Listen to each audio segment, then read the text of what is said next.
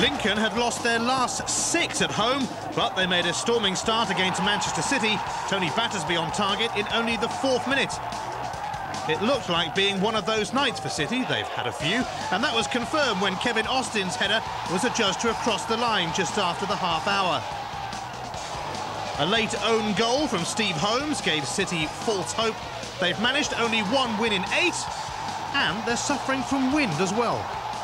The wind was a big factor. I don't know if you realised how strong the wind was. I mean, they penned us in, and then they play away, they turn balls behind you, and they get it into the corner, and they play for throw-ins and corners, and they dominated us for 20 minutes, and we didn't stand up to it. But once we actually got a foothold in the game, you know, I thought that we were always going to score. We did score, but it was too late.